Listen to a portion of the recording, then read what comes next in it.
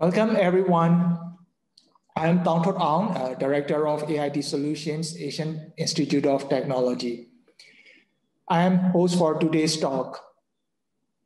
Let me introduce briefly about AIT Solutions and about this talk.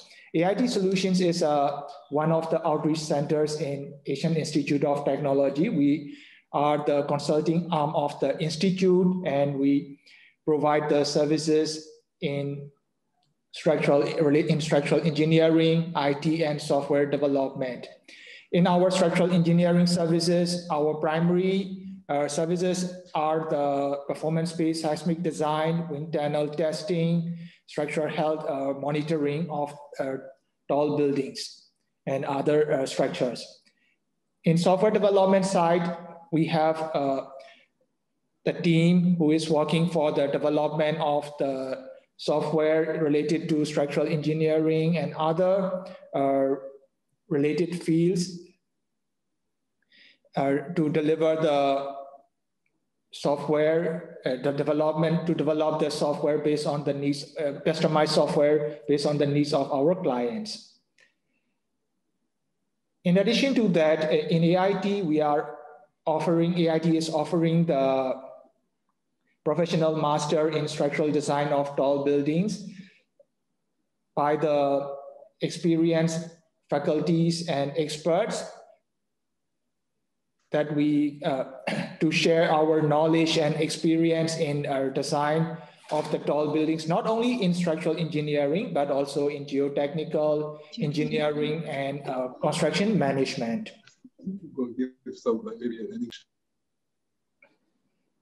Let me introduce about this talk. In the Meet the Expert talk, we invite the experts in the field of structural engineering and allied fields to share their knowledge and experience through the online session. Let me introduce our speaker today. Dr. Meinhardt is the Director of TMD Systems in GERB Vibration Control Systems, Incorporated. He studied structural engineering at the Technical University of Berlin and structural and soil dynamics. He started working with Junma Sternberg during an undergraduate research and internship at KATRI and Kobori Institute in Japan. Since 2001, he worked in the fields of structural dynamics at the Federal Research Institute of Material Research and Testing. In 2006, he joined GERB Vibration Control System and was in charge of the realization of several large-scale TMD applications for towers and tall buildings. Let me welcome Dr. Meinhardt to present supplementary damping for high-rise buildings. If you have any question, please send the message in the chat box. Thank you. Yeah, thank you for the introduction. Thank you also for the possibility you're giving me to present today about the applications, not only our applications, but applications that we have at tall buildings to increase the structural damping. Just a few words to the company. I'm with GERB Vibration Control Systems is providing solutions in the construction business, starting from base isolation to protect buildings from traffic, railway traffic induced vibrations, from vibrations that are induced by other sources, but also wind and seismic protection. We're also providing trackbed isolation systems, and we have a very broad application in the industrial and machinery equipment field, which I will not go into detail. The talk today was inspired by a great presentation we had some weeks ago by Stefano Camelli. And it not only was inspired by this talk, it also picks up right where he left it. The decision, often the most important decision for the designers and even more for the developers or owners of those buildings, does the building need supplementary damping? And I want to talk about methods and systems, how to achieve the supplementary damping, and give you a small introduction about, structural dynamics for tall buildings. I think the earthquake 2011 in Fukushima, Japan, sparked a great interest when it comes to structural dynamics. And everybody is probably still has these vivid memories of videos from towers shaking. And I'm just sharing that video with you now. You see that the tower is moving a lot, and it's quite spectacular when you look at that tall building. So you may see that picture, but what happens exactly with that building? And you can see that by looking at the a time history that has been calculated with the modeler, but the input was used from the Fukushima earthquake, where you see the displacement of the building and the structural response. The important thing that you see is that we have a very dominant response in the first mode, but we also have some relatively large displacements. But when you compare or correlate this with the actual base excitation the building had, then you see that what happens to the building is actually happening after the earthquake has occurred. So we put a lot of energy into the building, and the building responds, but the far more distinctive response of the building is actually after the earthquake. And that's a very special thing about tall buildings, that the inertia is too high to respond directly, but there is still an energy input, and the response is based on that energy input. So that's the very specialty about seismic excitation. But we're not only having seismic excitation as dynamic excitation, we of course also have wind, what we heard in the previous talk. And I just want to share some data that we gathered at an actual building. It's a 240-meter tall tower in Germany, southern Germany, which is used for testing elevators. And what you see here is, again, like a time history, this time of the acceleration at the top of the tower, with certain wind events. When wind events pick up, you have an increased dynamic response. But what's more important is that when you look at the frequency spectrum of the time history, I once heard in another talk a nice saying which says, like, the information is always in the frequency spectrum, and that is very true in this case too. You see that we have like a dynamic response, which is exactly according to the theory. So we have a background response. So that is the variation of the wind speed and the variation of the wind gust, the time variation, which happens in a broad band frequency excitation, although it is a very low frequency with very long variation periods. But then we have a free response of the tower that we can clearly identify here. I have to say, for that particular building, that was to be expected, because it's a circular shape, and the building mostly suffers from crosswind excitation, from vortex shedding-induced vibrations. And that's exactly what you see in the time history as well, that once a critical wind speed has been reached, we have an amplified dynamic response. But the question is, why are vibrations so bad? And I think due to the probability that wind events are mostly occurring much more often than seismic events, we can focus also on wind issues when assessing vibration issues. Yeah, why are vibrations so bad? Just like a couple of weeks ago, there was an article in the New York Times about the 432 Park Avenue tower, a very slender tower, and the article was titled "The Downside to Life in a Super Tall Tower: Leaks, Creaks, and Breaks." And that's, of course, something that nobody wants. When you look, for instance, at some video footage of people posting on YouTube how they're building their office building or their residential building is swaying, then you think it is definitely a comfort issue, and it's also a serviceability issue. So I have found this video here. I'm not sure, we tested the sound before, it didn't work, whether you can hear this. That's a video, you can Google it afterwards, where you hear the creak of partition walls in the building. That is definitely a scary thing for people who don't have the structural understanding that we have.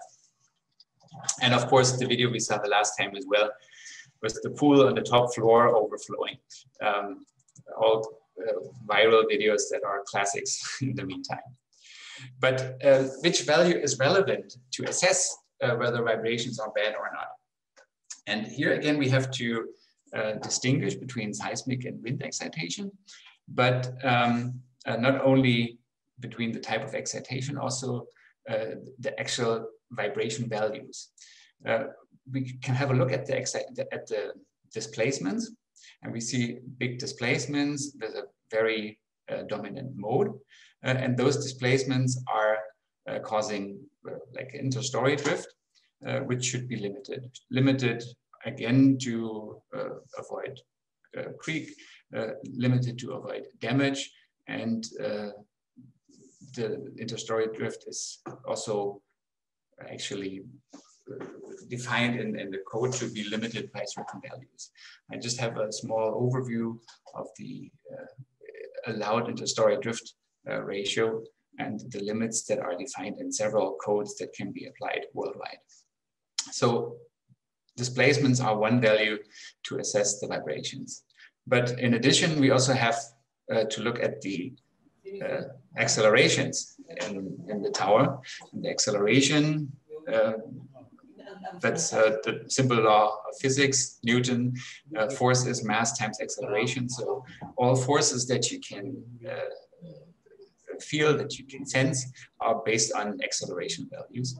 And when you look at the same response, but you compare the displacement and the tower acceleration, then you see that the maximum acceleration for the same Fukushima event that I introduced earlier occurs actually when the earthquake occurs. And when you look in the frequency domain of this time record, then you see that the building may show or shows big displacements in the first mode, but the acceleration values are much higher for higher modes. And that's why we also have that direct response due to that earthquake. I don't know if somebody is talking. Maybe you mute your microphone in the meantime. Sorry. Okay. So those acceleration values are important when it comes to damages, structural damages that can happen in the interior or the mechanical equipment of tall buildings. Very often, if you have like an office building, you have data server racks at different floors, which are also then exposed, of course, to the acceleration values. And this should be avoided at some point, or what you see here in the picture on the right is just like the aftermath of earthquakes that have happened. So we have to look at accelerations and see what is like a maximum acceleration value certain equipment in the building can withstand. Elevators, for example, also operate on acceleration-based values. So they shut off once a certain acceleration value has been reached, just for safety reasons. So here the value of acceleration is relevant. And in the end, for the entire structure, the base moment is important. And again, you see with the base moment compared to displacement at the tower top, you have a difference of the time history. The base moment is at its maximum already during the earthquake. And that again is because we have or we sense the vibrations at the base of the tower, not only in the first mode, but also in the higher modes, and that all contribute to the base moment more than to the maximum displacement at the tower top. And why is the base moment so relevant? Well, I think it's obvious. We try to avoid damages at the base, or even worse, like a collapse, as it is shown here on the picture from a building in Taiwan. It's an exemplary picture, I have to say, but you can see what can happen. So for wind excitation, the situation is a little bit different, as I said, because we have that dominant response in the first mode. So again, here we have to look at the displacements in terms of the interstory drift. Also for wind, there are certain limitations that are defined by the codes. Very similar actually to the seismic limitations, but some codes have are distinguishing not only between the type of building, but also between the actual event, whether it's a seismic or a wind event.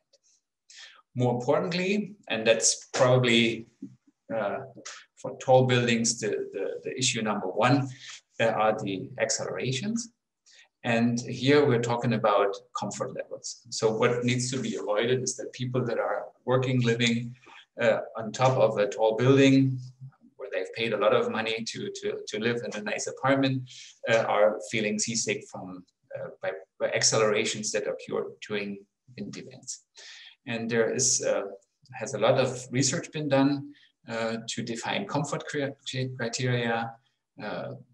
They're using motion simulators, ship motion simulators, just to simulate the acceleration values and have like assessments with people. Do you feel anything? Can you? Is it perceptible? Is it bothering, etc.? And from all this information, there are some of the comfort criteria that are commonly used in the design of tall buildings can be derived. So the most common criteria is the criteria according to the ISO 10137 code, which distinguishes between office and residence buildings, and refers to winds that occur with a return period of 1 year. That diagram that I took from a work from Melissa Burton also defines the perception thresholds, where you see, okay, you can already perceive the accelerations at a smaller level, but you don't think they are perturbing yet. And also in Japan, there were like there was a lot of research about that issue. So this is another summary of the comfort criteria here as a function of the actual natural frequency in which the accelerations dominantly occur. And you see that the longer the period or the lower the frequency, the higher is the actual threshold where you can perceive vibration, where you think that vibrations are perturbing. And of course, we also have, again, like a distinguishing factor where we say, do we have to consider, or do we have to look at the accelerations from a wind event of 1 year or from a wind event of 10 years? And all these AIG curves then also define certain comfort levels. So buildings, office buildings, high quality buildings, etc., are then being labeled according to those H10 to H90 curves, again, referring to a 1 year return period event. When it comes to super tall buildings, just like a side note, then we have to sometimes consider additional effects as well. This is from like vibration tests we have done 2008 at Burj Khalifa. That's a time history measured. And again, you see the frequency spectra of the tower, but the first mode and the higher modes. And sometimes, especially for excitations with a high resonant content, those super tall towers can explain also like a dominant response in the second, or well, in the second mode, not the third mode, but the second mode. So one has to consider also that the response is not only in one mode, but also in higher modes. And again, the base moment, important for the designers to design the building accordingly. That is the last value that is relevant for that type of excitation. So what is the solution to reduce vibrations? I think I gave it already away with the title of that talk. Of course, it is damping.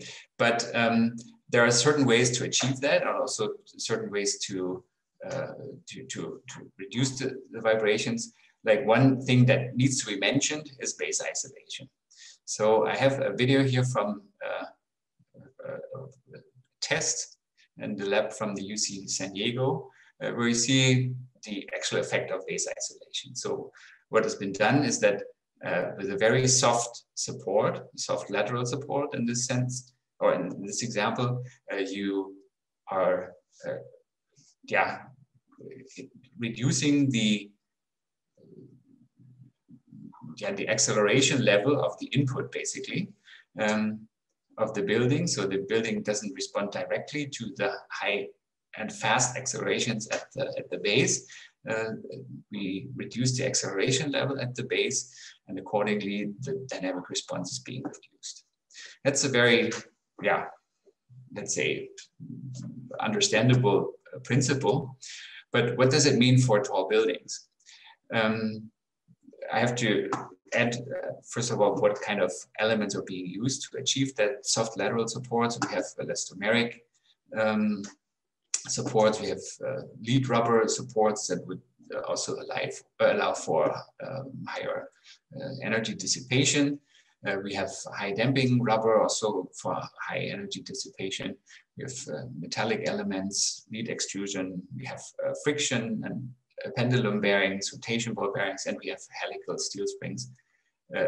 But what is important is that we also have the capacity of energy dissipation at this point, because what happens is that we achieve relatively large displacements at the base due to the soft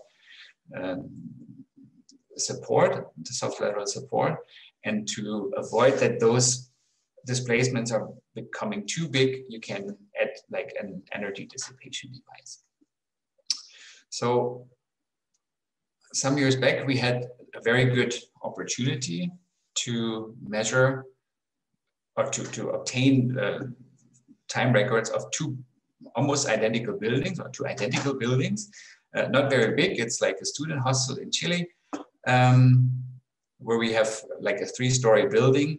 One of the buildings is equipped with a base isolation or base control system, as we call it, and the adjacent building has a rigid base. And both were equipped with like a monitoring system.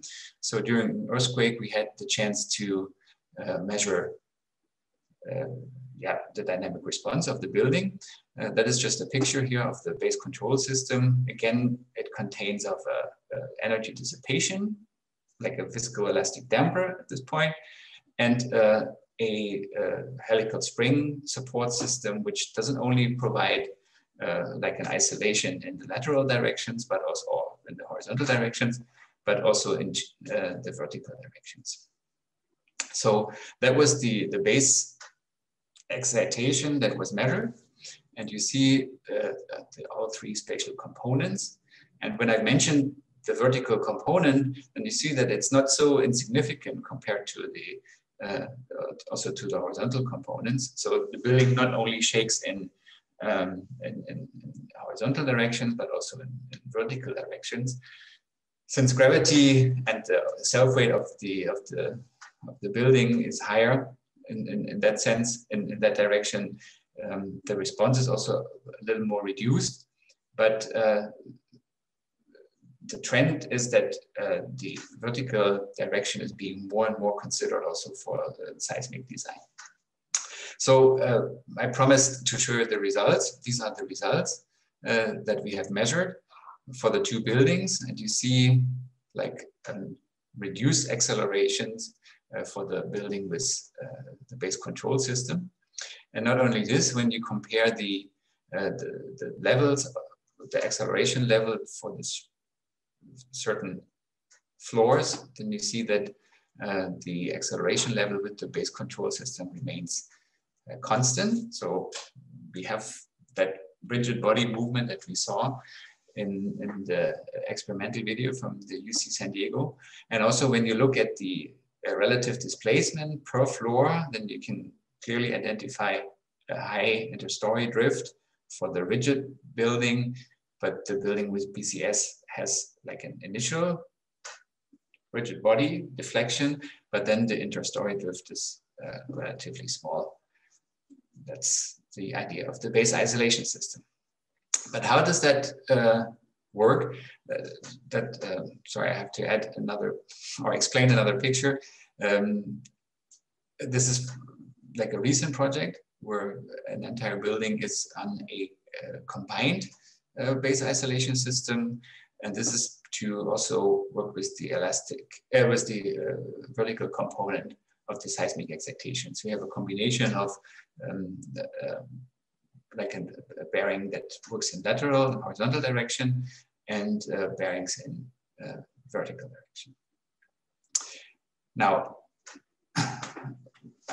how does base isolation work for tall buildings?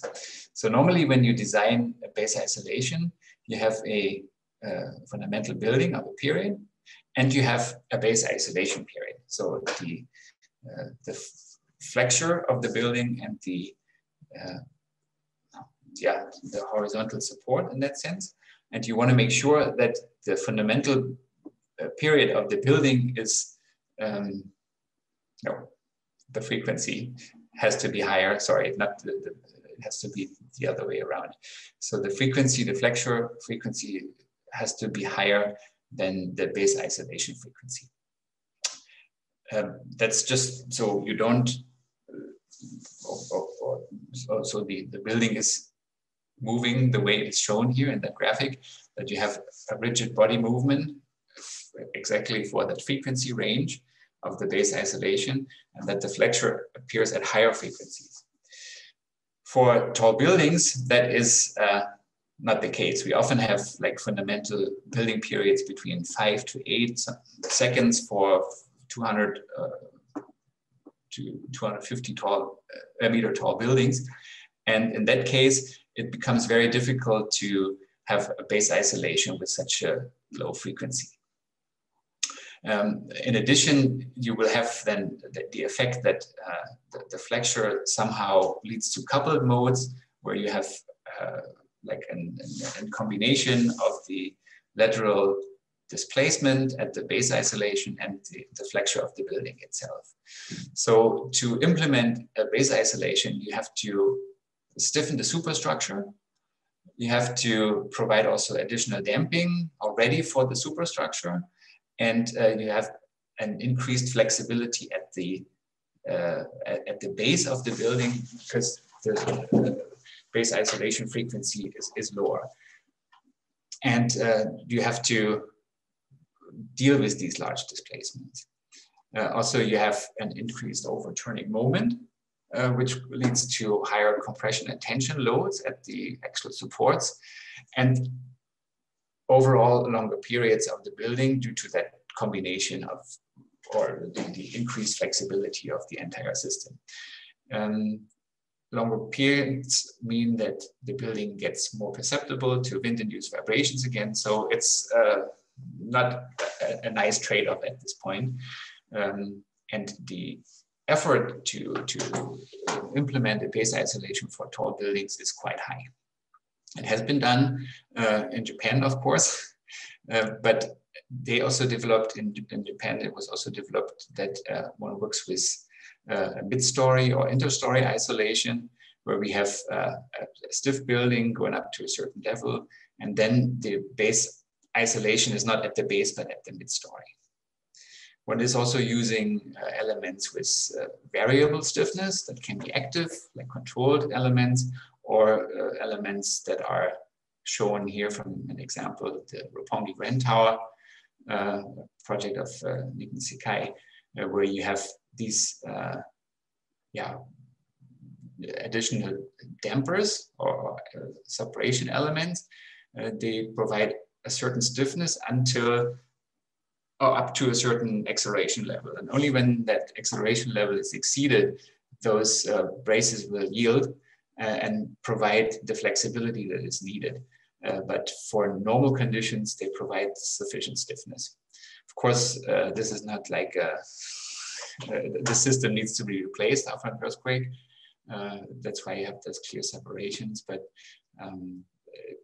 it only considers extraordinary seismic events. Now, what other solutions do we have if we don't want to implement base isolation system? And I said it already, I gave it away. The key is structural damping and the increase of structural damping. And here I've plotted the just an example from how the lateral acceleration from a certain value can be reduced with the increase of the damping, structural damping ratio. You can also use like a rule of thumb that the acceleration is based on the damping ratio of the building, like the total structural damping ratio, 1 divided by the square root of the damping ratio. It can be expressed in a little more sophisticated way, where we also distinguish between the response due to a crosswind and the long wind direction, using like a reduction factor that then is a combination of the inherent damping and the supplementary damping. And plotted, these equations plotted in the diagram also show the reduction factor based on the supplementary damping. Now, why is there such a big difference between a crosswind direction and the long wind direction? While the crosswind direction or the crosswind excitation is mostly happening with a very high resonant content of the dynamic response displays that peak that I showed earlier. The long wind direction is more of a stochastical nature. Hence, there is also like a multimodal excitation, and that is being considered in those two reduction factors, that we have a much better reduction in the crosswind direction because of the higher resonant component. So the question that always occurs is, what is the inherent structural damping that I can assume for my building? And there's no way of calculating the structural damping. You have to use empiric data, and that is a diagram that is actually already quite old, from 2008. It was found in the Arab journal, and it's a summary of buildings that have been investigated, where you see the damping ratio, again, based on the height of the building and the type of the building itself, whether it's like a steel building or like a steel reinforced, like a composite building, or just like RC concrete building. Apparently, or of course, RC buildings display higher damping ratios, but are not built as high yet. That's why I mentioned the date, that it's from 2008. In the meantime, we have added a lot more concrete buildings in that range here, but we can confirm from own tests, also from the literature, that the damping ratio also for that building is not higher than 1% for let's say small displacements, and 1.5% for extraordinary wind events like a 700-year return period. It is like, allow me a hint to a damping database. That's the Meinhardt lab from Professor Karim. He introduced that to the community, where a lot of buildings are being stored in that database, and the damping ratio for that building can be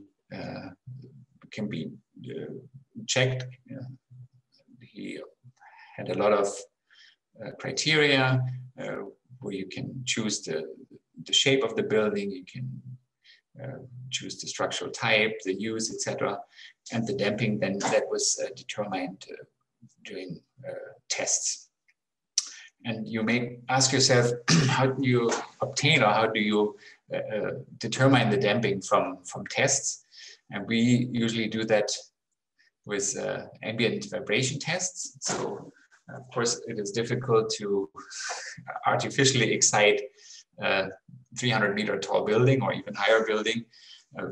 There are tests where one has tried to excite a building with pull tests, for example, but normally the energy input from these types of tests or shakers, whatever, is not sufficient to really gather usable data. So what one usually does is to work with ambient vibration tests.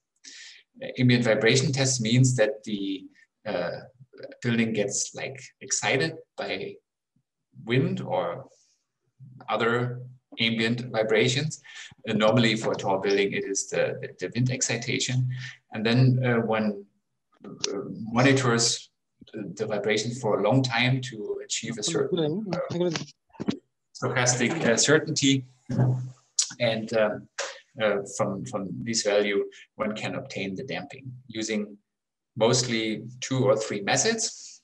The most commonly used method is the random decrement method. I just show an example here from a tower that we have investigated with and without TMD, where we also want to document the increase of structural damping. The random decrement method is depending a little bit on the threshold level that you pick. So you have to also do a probability assessment about those values that you determine, but it's a very like plausible and reliable method. The other way of dealing with ambient vibration tests is the so-called operational mode analysis, where system identification techniques such as stochastic subspace identification or frequency domain decomposition algorithms are being implemented. It's an entire additional world, and I don't want to go too much into details. What you get are so-called stability cards, and you can determine the damping by either, again, comparing decay curves in the time domain or comparing like single degree of freedom frequency response functions that are being somehow fitted into the determined structural response data from a tower. But not only there are empiric values, there are also codes that define the inherent structural damping. Define in that sense also means limitations. You should not assume values higher than what is defined in the code. For example, the ISO 4354 code, or then here a summary from Tamura et al. That shows the damping value based on the building height for like a baseline damping ratios for RC buildings and also for steel buildings. So how can that supplementary structural damping be achieved? One way of doing this would be distributed damping systems. And I have a very illustrative video here where the damping ratio is probably a little too high. It's 100% damping ratio, but it shows the principle nicely that if we try to dampen the flexible displacements of a structure with like distributed damping systems, then of course we also reduce the dynamic response. It could look like this. This is just from like some test models to play around and to see the certain effects. But what is important is that those distributed damping systems are like a redundant system. So you have a lot of dampers. So it is like a redundant system, especially for seismic issues. That is important. We have a direct energy dissipation. So that means that compared to like an isolated system, like a TMD at the top, the energy doesn't move all the way up. It will be already dissipated at on the way up to the tower. Let's put it like this. And in addition, we also have a broad effective frequency range in which the damping will be supplied. Meaning, again, if you have like an isolated system, which is tuned to a certain mode, it will only be effective in that mode, but the dampers can be, the distributed dampers can be effective in multiple modes. And the ideal model for a damper, also for distributed damping, would be something like this. We have the tower, and we have like a displacement at the tower top, and we have like a viscous damper at the top attached to a rigid point, which doesn't exist, of course. But this model can be used to assess the control force that is required to obtain a certain damping. Again, the control force depends on the damping, structural damping ratio you'd like to achieve, the mass of the building, and the frequency, the dominant frequency which occurs. And for a initial estimation, that would be a good value to see, okay, what is the required damping force. So the force depends on displacement, damping ratio, mass, and frequency. Now we have certain ways to put these dampers in. One way would be a relatively simple way to use somehow the displacement at mid-level of a building, which is already sensible, and then we have enough input for the damper to create the damping force. The important thing for the damping force is actually the displacement or the velocity to be able to build up that force. And this system has already been built in Milan, Torre Isozaki, or I think now it's called the Allianz building, where we have those dampers attached to a higher level of the building. Another, and then of course the importance of that system is that you increase the relative displacement, the higher you attach these dampers, meaning the effect will also, you can basically create a higher control force with the same damping coefficient of the dampers. But it's probably a little misleading. Not the whole thing is the damper. It's only like an extension. The piston itself of the damper is relatively short, just 2 meters or 2.5 meters in comparison to the tall building. Oops. Sorry.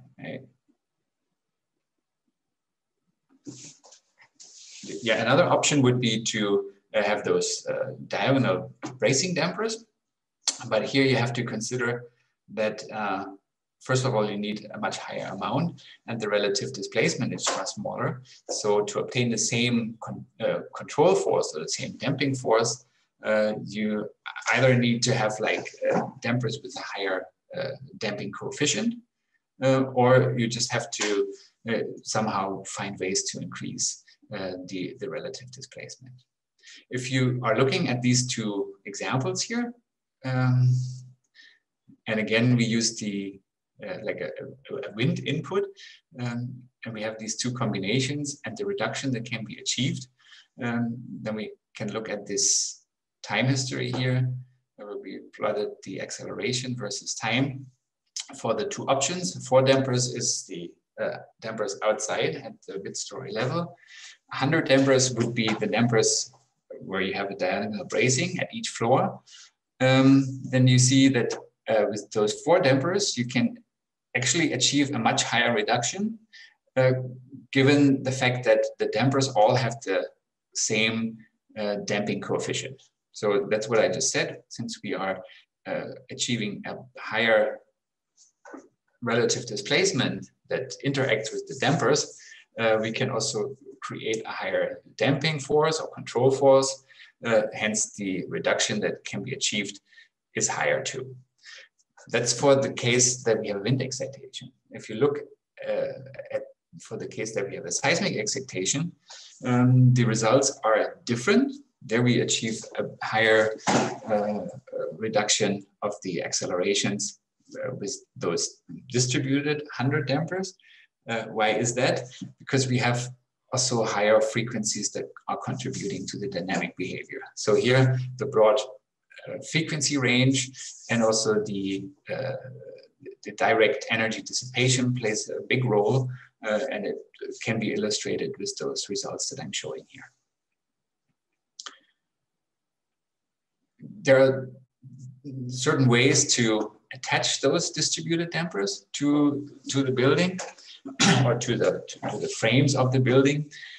All have the objective to increase the relative displacement of the dampers. Again, that is required to be able to create bigger damping forces, control forces with the same, or with to avoid that you need too high damping coefficients of your damping devices. One particular example I'd like to introduce is so-called damped outriggers, where you have an outrigger in your building and a flex or a joint between the outer columns and the actual outrigger, as it is shown right here. So you have the outrigger, you have the outrigger wall, you have parameter columns, and a so-called flexible joint between the columns and the outrigger. And the relative displacement between the outrigger wall and the parameter columns then again can be used again to implement dampers. That has been done or invented by Smith and Wilford of Arup, and they have implemented that the first time at a tower in Manila, Shangri-La Place. And just to give you an idea about the design values for these dampers, each of these dampers has a damping coefficient of about 1,000 meganewton seconds per meter. So that's quite a substantial value for dampers.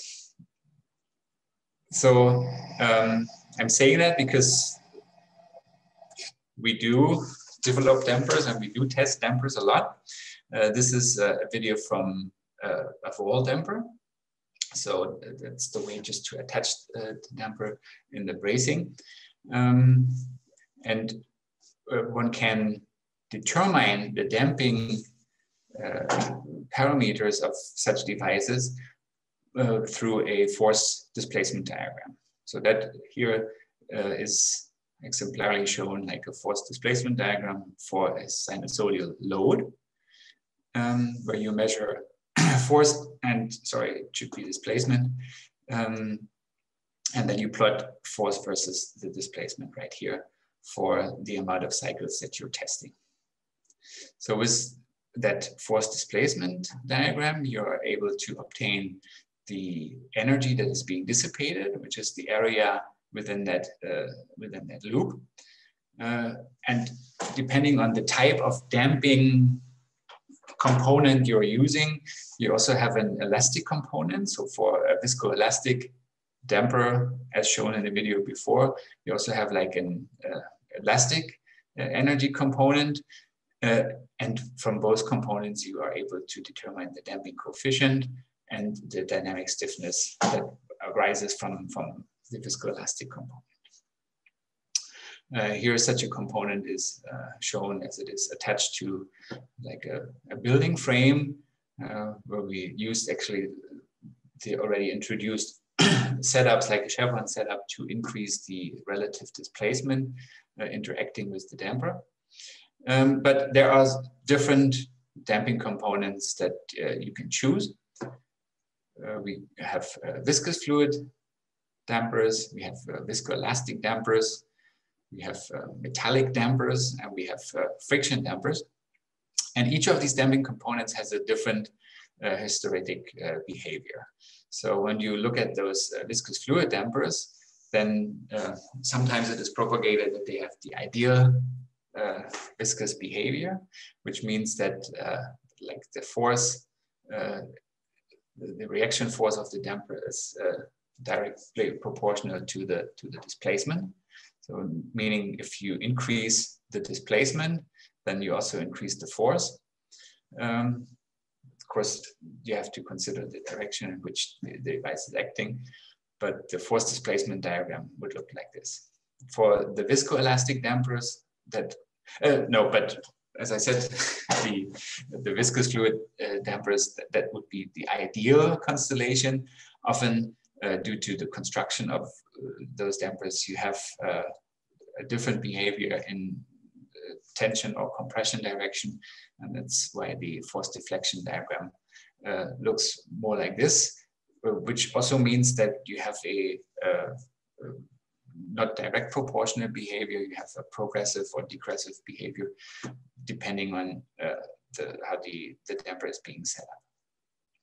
Now the viscoelastic damper is the one that I showed from the test, where actually the angle of inclination from the hysteresis loop is defined by like the phase angle between the reaction force and the displacement.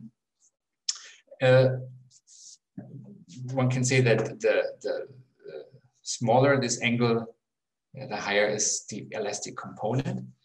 But we have the same behavior in tension and compression direction, but we also have to consider that there are like restoring forces coming from the elastic component.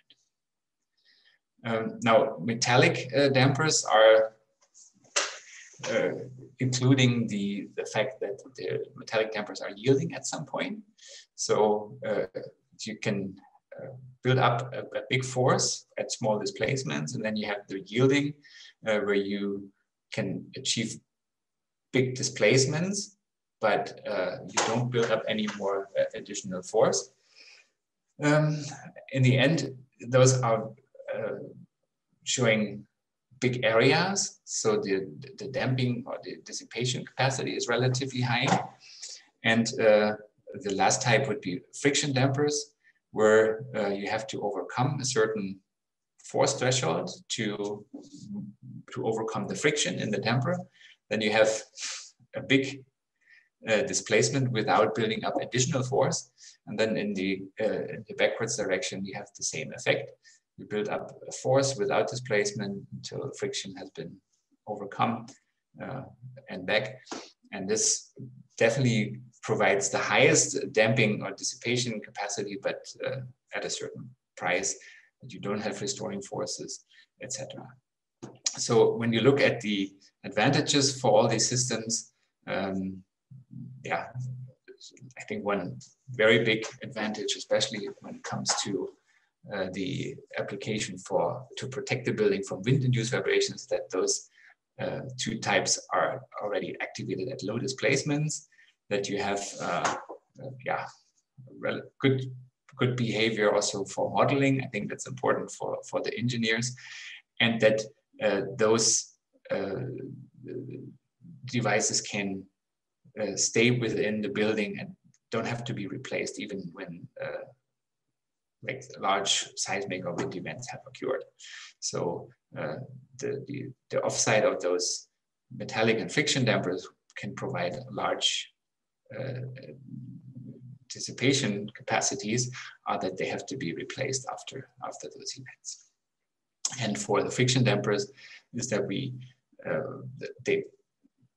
interface conditions change, so we have a nonlinear behavior, etc.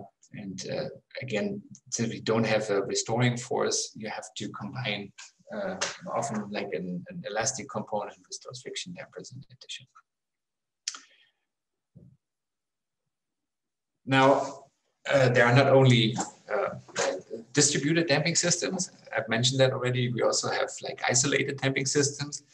And one of the most commonly used devices would be the tuned mass damper. This is from a TMD that we have implemented to a building, and I thought it was like really, really nice to have the room in which the TMD is labeled like this.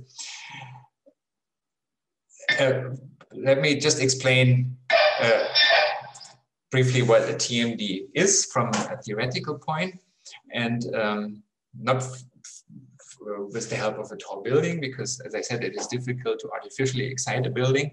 And that's why we have to go back to a footbridge, like in this case, which is easier to excite and which is also a broad field of application for two mass dampers.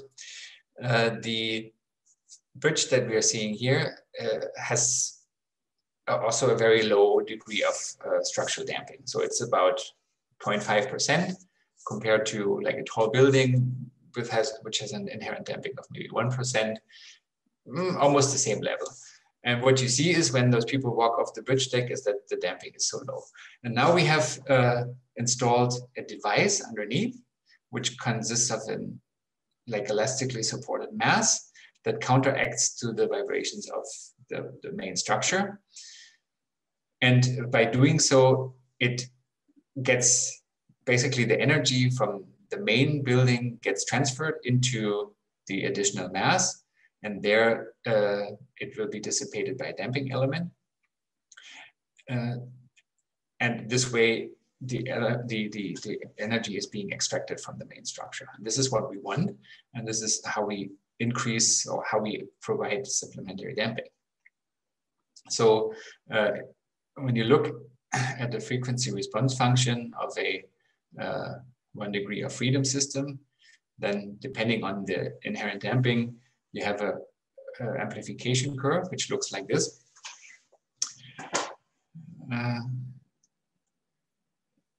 That is the 1 degree of freedom system. And by attaching like an additional mass, you are able to split up the frequencies into 2 frequencies. And for a frequency ratio of 1, you would entirely eliminate the dynamic response of the main system. But that's just like a case that happens in theory or for a very narrow band excitation. In reality, as I have already mentioned, we have a broadband stochastic excitation, either due to wind or due to earthquake. And we also have changes of the natural frequency of the main system over time with concrete cracking or temperature conditions, etc. So as soon as you move out of that frequency ratio of 1, you would have like a very high amplification again. And that's what you can avoid by adding an additional damping element to that mass. So you still have a small amplification in those 2 distinguished frequencies, but the overall amplification is much smaller than for the system without a TMD. Of course, we're not talking about small masses for tall buildings, as it is shown on the video here. We are implementing much bigger masses. This is the biggest TMD that GERB has implemented so far as 1 single unit. It's 590 tons in New York City for one of the towers at the Hudson Yard development, or that is another TMD example from New York with a TMD mass of about 450 tons, so a little bigger.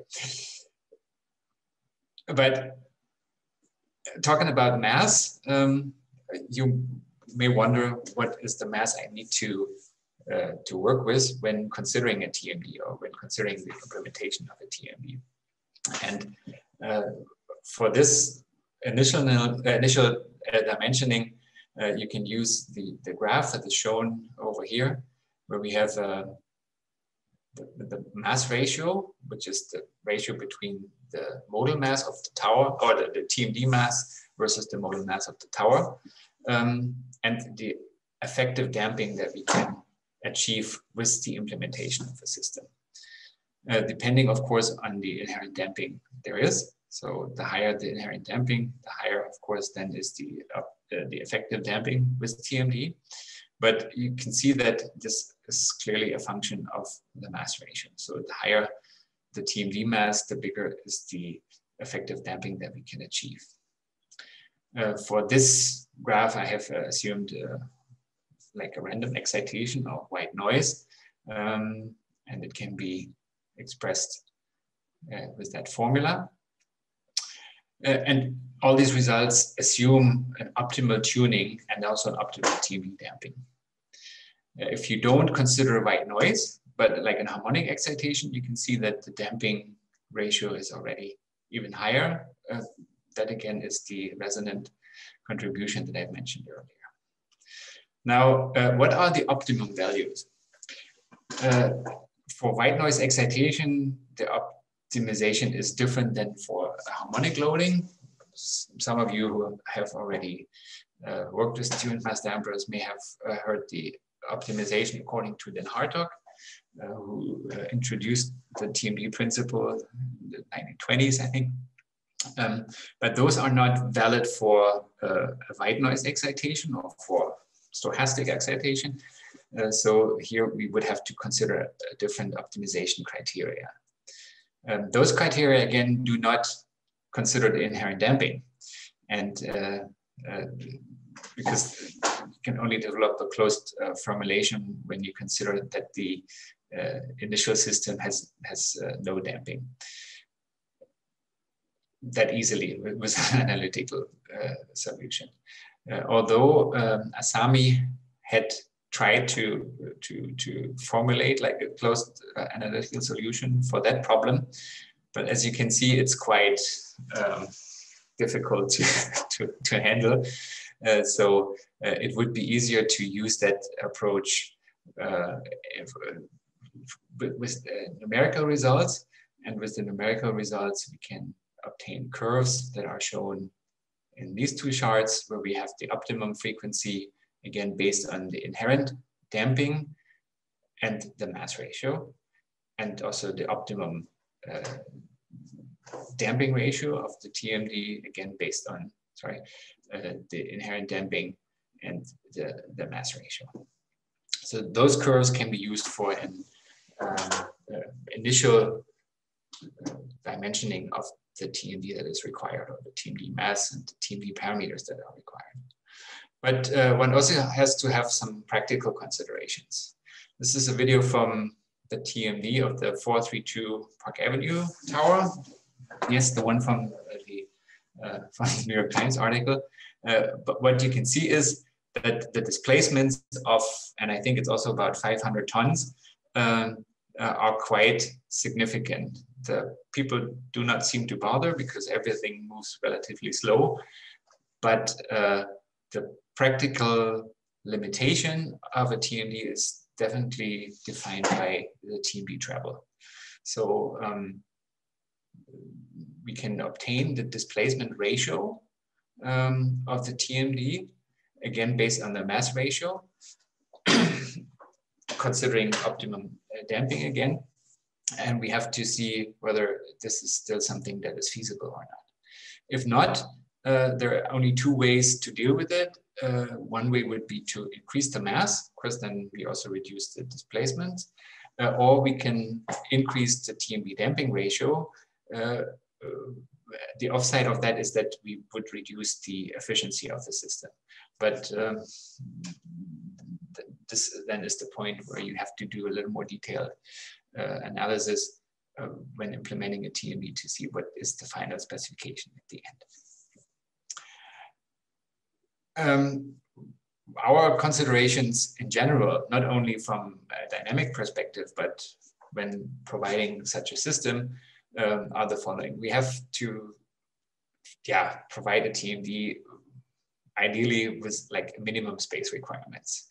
As I said already, the TMD is meant to be installed at the top of a building. This is very lucrative space, so we should not use too much of it. Then, of course, we have to provide a big tuning range. Why is that? Because the engineers, and I'm not serious here, are not able to define the fundamental periods directly.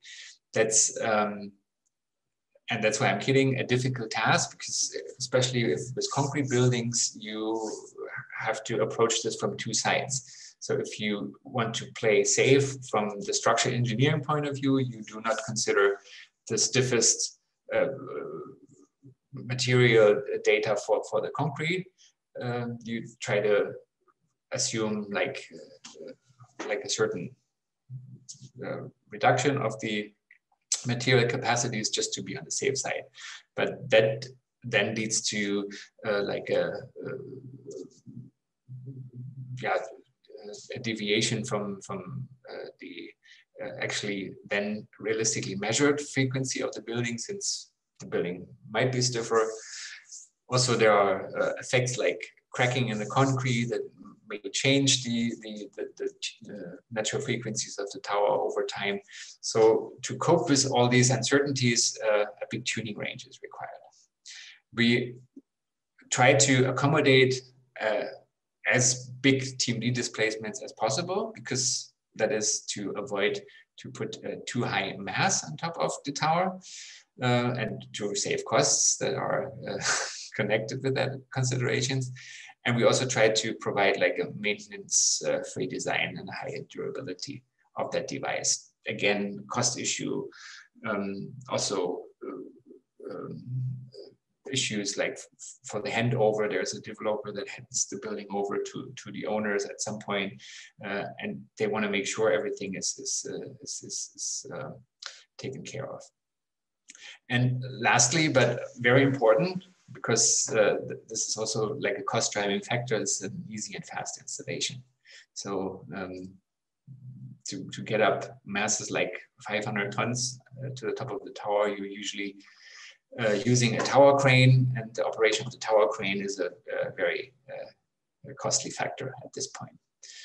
So yeah, 3 keywords: robustness, adjustability, and even the possibility to do like a replacement at some point in case of that the model parameters have changed over time, etc. Those are the keywords. So what types of TMDs do we have, or what are on the market? So the one that I've shown already, 450 tons, that is a TMD that has been designed as a pendulum TMD. It's a very simple system. As you can see, we have a mass hanging off like a support. We can tune the frequency by adjusting the pendulum lengths, and we have a damping component at the bottom. Very simple. The benefit of that type of system is again that it works at very small deflections of the tower already. You can see a video from that system here during like a windy event, let's put it like this, where we see the TMD moving, counteracting, providing supplementary damping. The whole thing has its dimensions, as you can see, and that's the tower. From an aerial view, we have that support frame that sits on top of the roof and the TMD outside,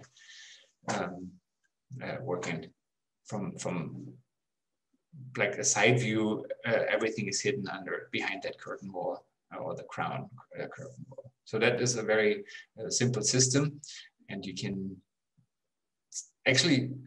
still have the option whether you want to have a TMD or not during the construction process. That's also often considered, that people are monitoring the building, assessing the natural frequencies, and if there was like already some considerations, is a TMD possible or not, and it was depending on the building period, then there even maybe decisions for or against a TMD, and that type of construction allows a relatively late engagement in the construction stage.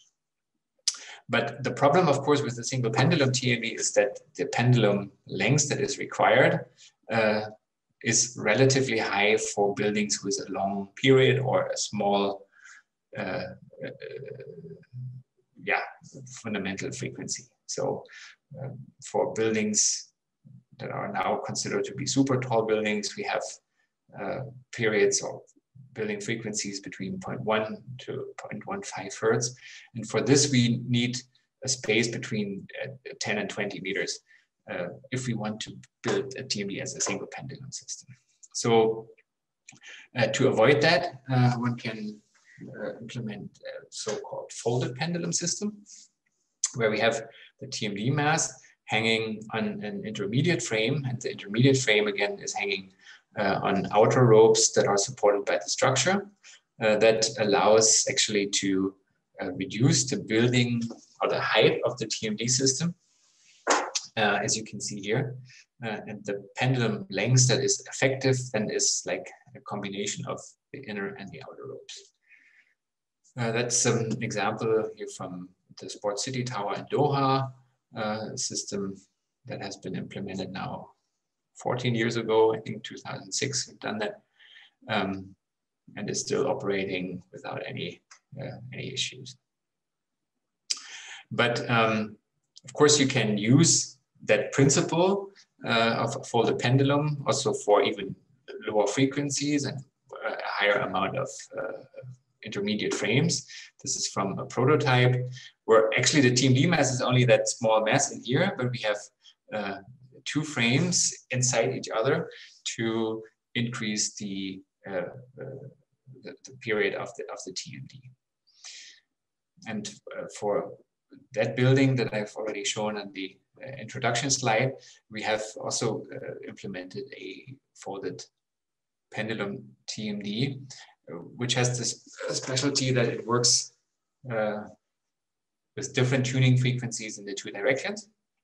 We have a low frequency or long period in the 1 direction where the folded pendulum is active, and in the 2nd direction we have, in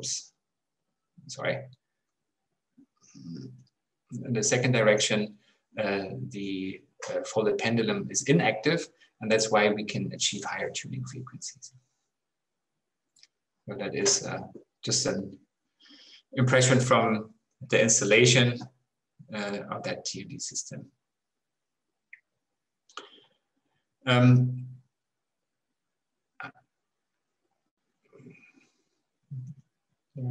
Going something, well, there's, never mind. There are also other types with the same objective to reduce the height of the TMD itself. That is a system that has been introduced by Motioneering or RWDI, the inverted pendulum system. Here, just like a graph, how it is integrated in the building. The interesting thing is that it uses like a countermass and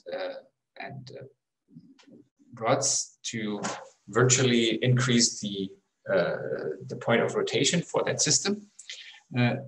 Accordingly, the tuning frequency that can be achieved is lower than what has actually been defined with the pendulum length itself.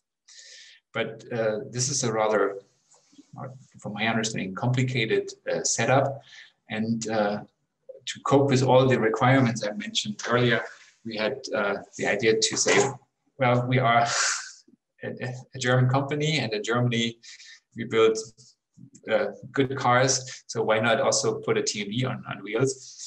And that is what we have developed in the past, that we have a rail system TMDs that doesn't need any pendulum or rope support at all. It's all sitting on wheels, and the big advantage is that we can adjust the frequency only with the help of elastic components, tension springs. So we have the opportunity to achieve very low tuning frequencies without needing much vertical space. These are some of the examples that we've done in the smaller scope. This is the TMD move-in. For, in this case, the tuning frequency was about 0.17 hertz, and also the displacements of the TMD mass. But the problem with those TMDs, I mean, the problem that has been solved, of course, is that we have to look at the actual breakaway force. So there's, of course, friction, and we have to overcome friction, and we have to overcome the friction at a level that should be below the defined comfort criteria. So according to those comfort criteria that I've introduced earlier, you can define acceleration levels, and you have to define a friction coefficient for these devices to ensure that the system works already below those comfort criteria. The other thing about friction is that once the TMD is working and it's like being displaced in one direction, you will have a restoring force. And the restoring force depends again on the stiffness of those springs for the tuning. So the restoring force has to be bigger than the rolling resistance. So, and here in this curve, we have calculated the restoring force depending again on the tuning frequency. And with normal standard bearings, basically, you would have a problem for tuning frequencies longer than or below 0.1 hertz, or periods longer than 10 seconds. So here we have to implement systems with a reduced friction. But as I said, the problem has been solved. This is me pushing 60 tons just with the leg press, and that is only because we can implement those low friction systems. The whole system that I've shown at the beginning, those 3 TMDs were installed here in another building in New York City, 58 Sutton, where we have implemented 3 of these big devices. This is a picture from the mock-up without the actual TMD mass, but the real system. And as you can see, the big advantage is not only that you don't have to use ropes, it's also that the floors, only one floor basically has to have the capacity to support that additional mass. And another issue is that it's like a modular system. At some points, we have assembled those devices not using the tower crane. I mentioned that earlier. This means like a costly adventure. We could use the hoist to bring up all the components with the hoist of the building. To complete the selection of isolated damping systems, we also have the opportunity to use slosh dampers. Here again, like a model to show how everything works. So the water builds up waves that counteract with the building, and the energy is being dissipated by actually turbulences in the water that are being created. I think that is just showing the example, but also showing the big disadvantage of that system, that it requires a lot of space. When you look at the sloshing frequency that you'd like to achieve, then it's a function of the length of that tank. And okay, the length here is displayed in feet, but for low frequencies, you already need like a significant size of tank to achieve those low frequencies. Also important is the effectiveness that you'd like to have, which depends on the depth of the water. So not only do you need like a long tank, you also need a big tank. You need to have a high tank length to achieve high participation factors. And of course, the mass that is required for a TMD is also required as water, which has a much lower density. So it's certainly the cheapest option, because you don't have to have a high installation effort, and you don't have to bring up a lot of steel, just building a tank and maybe those baffles for frequency adjustment, etc. But the space requirements are much bigger. And another type of liquid damper would be like a tuned liquid column damper, where we have a interchanging level of water that is also can be tuned by the arrangement and also by an orifice at the bottom to create a counteracting force. And the energy dissipation then of that element is, again, because we have to have that fluid flowing back and forth and dissipating energy just by the kinematic friction of the liquid on the walls. A famous example for that type of damper is the Comcast Center in Philadelphia, where you see that like an entire floor has been used for this tuned liquid column damper.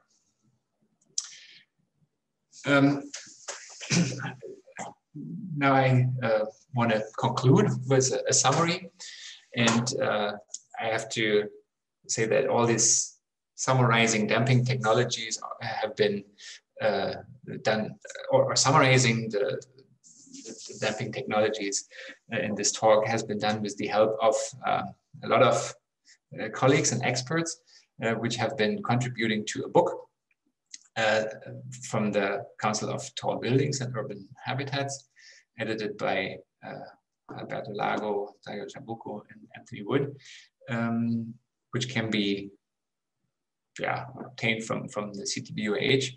That is a book which has much more information about the damping technologies than that I have introduced in this talk today.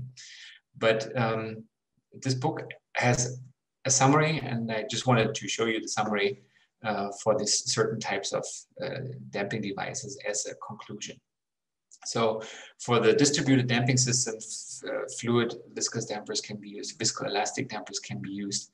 And the big advantage is that we have like an instantaneously added damping to the structure already at low amplitudes, that we have like an distributed damping for broader frequencies, as I have said. And of course, there are some drawbacks for the systems, especially the viscous dampers working with pressurized, sealed items that have to be replaced at some point, depending on the use and the mileage they're facing. And accordingly, the cost of the level of cost is relatively high. Also, those type of dampers have to be implemented already during the design process, and also during the construction process. So there's no way of having some retrofit measures during the actual construction stage. Then we have these types of metallic dampers, friction dampers, which are solely an option for seismic issues, not just not wind, but only for seismic issues. Here, I think the biggest offset is that we have to replace those devices, and accordingly, they are cheap pair at the beginning, but due to the replacement, if necessary, the cost level is increasing. Then we have the option of using tuned mass dampers, tuned liquid dampers. Those are for tall buildings only efficient for wind excitation. I showed you that for especially the seismic excitation, we have those multiple modes that play a role. Those cannot addressed with just one single isolated damping system. Here we have the advantages that we can do a tuning on site, that we have the possibility to do like a retrofit installation if necessary. And from a cost factor, of course, the tuned liquid damper or slosh damper is a very reasonable, it is with reasonable costs.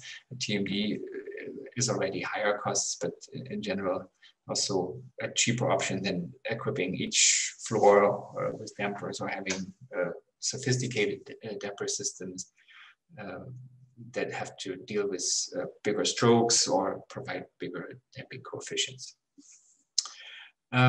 Lastly, we have the base isolation system that I've mentioned. I think only at higher costs for yeah, adjusting the building to be working with a base isolation system makes it, yeah, not very lucrative for tall buildings at all. And one thing we haven't discussed at all, and I blame the time, the lack of time, but it's definitely an interesting topic, is the application of active or semi-active devices. Maybe this is something we can talk about in the future. We have done that as well for long span floors, also for buildings, where we have developed like a hybrid system. But that's just a spoiler maybe for the next time.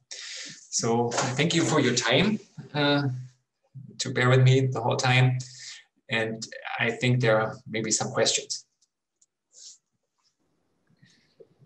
Thank you very much, Dr. Meinhardt, for sharing your knowledge and experience in the damping devices. This is very interesting and informative talk. So let's continue our Q&A session.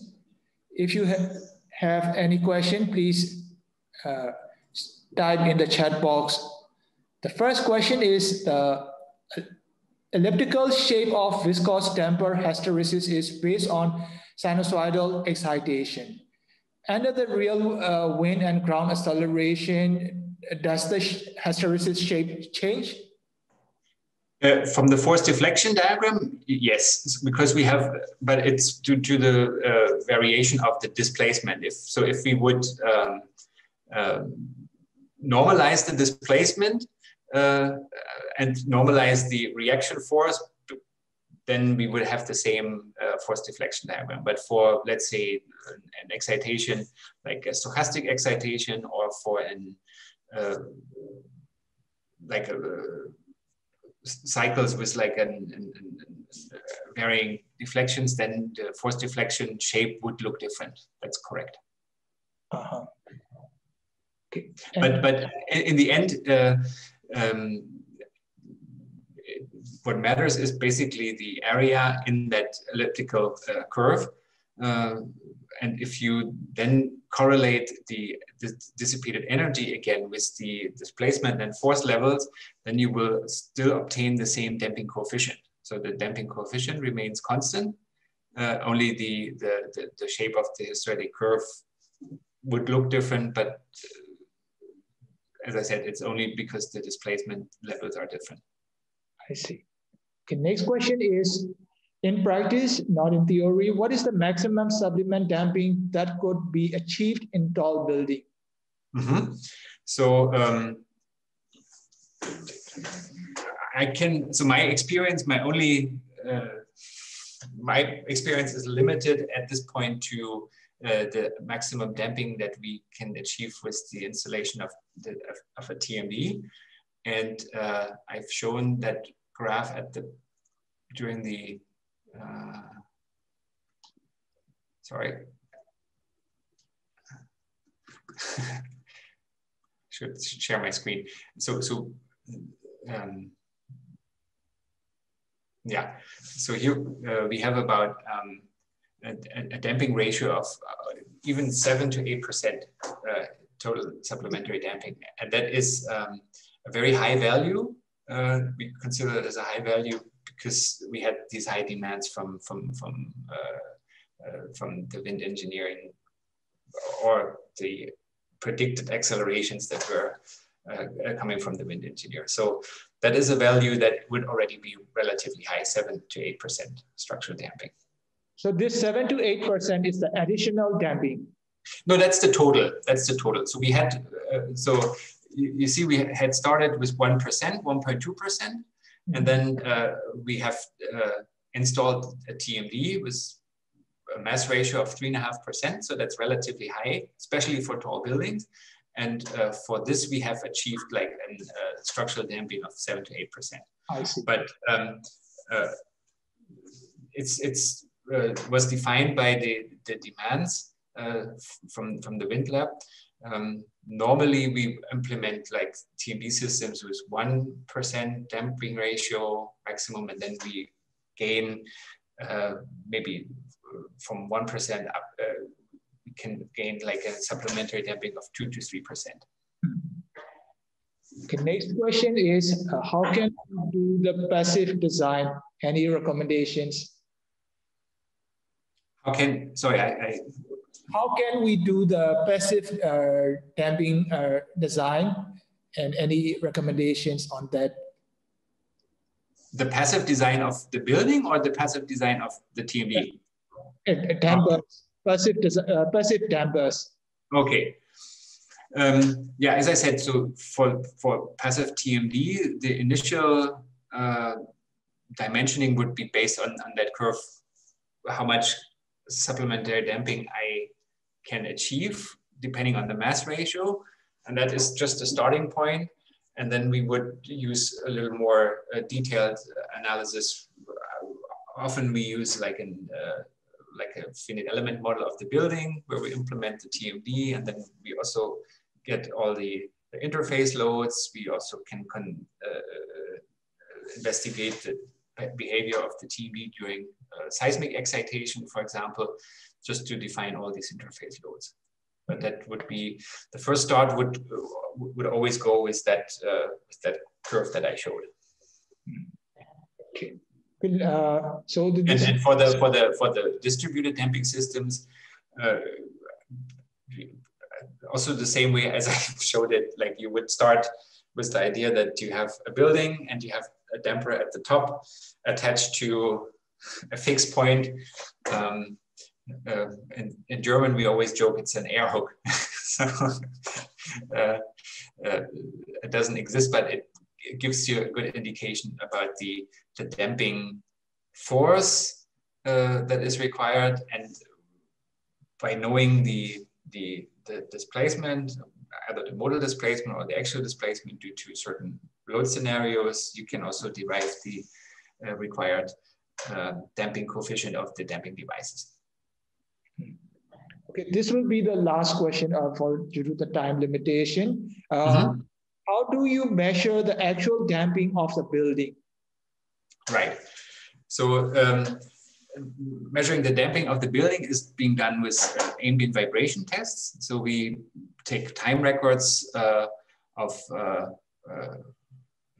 1, 2, 3 hours, even longer, and then we use that recorded time domain signals to determine the damping with the so-called random decrement method. Random decrement method means that you take the time record you've measured and you check whenever a certain threshold is exceeded. Then you take that segment and average that segment with other segments that you have taken out of that time record when the threshold was exceeded. Due to the averaging process, you get a so-called random decrement signature. And the random decrement signature is what you see here in that slide, which is basically looking like a decaying curve. And from the decaying curve, you can obtain the damping of the building. So that's like an illustrative way to explain how damping can be obtained. Of course,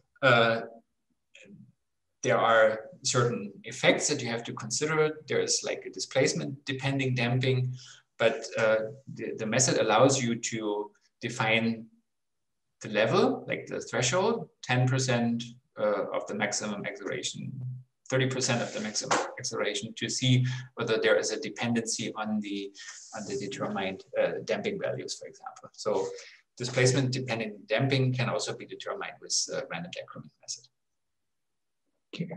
Okay, thank you very much. And thank you very much for the participants and your time. So I look forward to seeing you in the next events. Yes. Thanks a lot again for the opportunity, and I'm definitely going to be joining the next event. I think it's a very good opportunity for the community, also international community, to get together. Thank you. Thank you. Please stay safe. Bye-bye. Bye-bye.